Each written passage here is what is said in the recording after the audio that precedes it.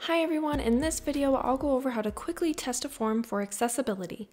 We'll be testing a form for these 5 things all forms need to be accessible: clear instructions, an accessible label for each field associated with one input, a logical navigation order using tab, keyboard accessibility, and accessible and usable form validation.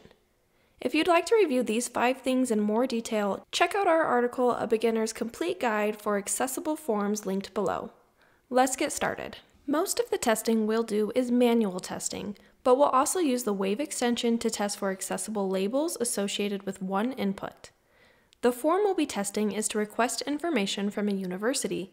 There are 18 fields, so let's start by testing the things we can tell just by reading it, starting with clear instructions. I'm looking for clear instructions about what fields are required, any special formatting requirements, field labels saying exactly what is needed, and if there is anything unique to this form that needs to be explained. Required fields do have a star, but there's no text saying required fields are indicated with a star before the form, so this could be confusing to someone who isn't familiar with that symbol.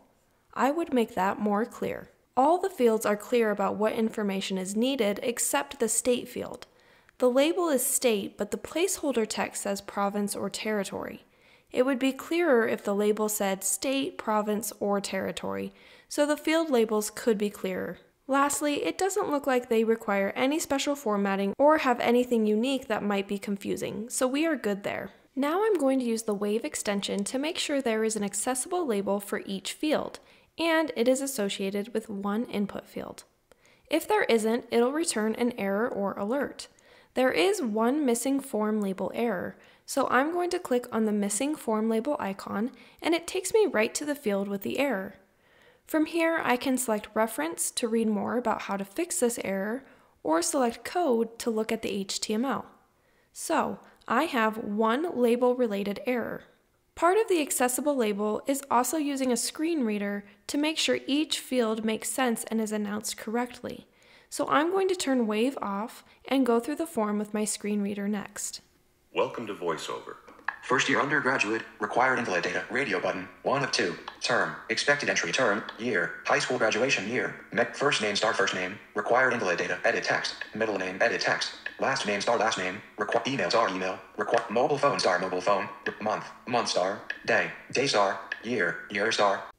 The incoming student status and date of birth labels weren't read aloud. I'm using Mac's VoiceOver screen reader and know that it doesn't read field set labels aloud when I focus on an input field. So after looking at the code, I know these are still correct and it's just my screen reader. Country of citizenship star, mailing address, city star city, required invalid zip code / postal code star zip code or postal code, country of residence star, required province / territory, required invalid data, edit text. Do you have any questions? If so, an admission specialist can contact you directly. We are here to help. Edit text. The state field didn't read the label either, which was expected because it had the missing form label. So there was only one error when we tested with the Wave extension, and the fields were announced correctly when we used a screen reader. Now I'm going to go back to the top of the form and use my keyboard to make sure I can tab through in a logical order and complete the form using only a keyboard. When it comes to logical order, I want to make sure I can tab to the date of birth, month, day, and year fields in a row, which I can.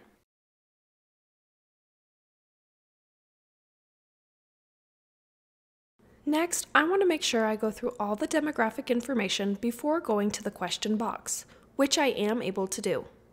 So, I was able to use tab to go through the form in a logical order, and I was able to use tab, spacebar, up and down arrows, and enter to complete the entire form. I did leave some fields incompleted so we can test form validation. Next, I'm going to turn the screen reader back on and submit the form to check if the error messages are clear when using a screen reader, the helper text is programmatically tied to the field, and if it focuses on the first error message. Welcome to VoiceOver. I agree / submit button. You are currently on a button inside of a group. To click this button, press Control Option Space. The focus didn't change, so I have to Shift Tab to go back up to the fields and find the fields with the errors. There are a lot of fields on this form, so it is a lot to navigate. It would be easier if there was a message with a list of errors, or at least how many errors there are since there are so many fields. Do you have any questions? If province/territory required invalid data, edit text. Country of residence required invalid data menu pop-up collapsed button. The instructions could also be clearer if the helper text beneath the fields with issues were programmatically tied to the field, so when I focused on that field, the helper text was read aloud. So the focus needs to be adjusted, and the error messages could be clearer with better instructions and by programmatically tying the helper text to the fields. Overall, there were some issues with clear instructions, label and input association, and the form validation. The logical tab order and keyboard accessibility were good though. Remember, manual testing doesn't have to take long, and the sooner you start practicing, the quicker you'll get. You're ready to check your own forms for accessibility.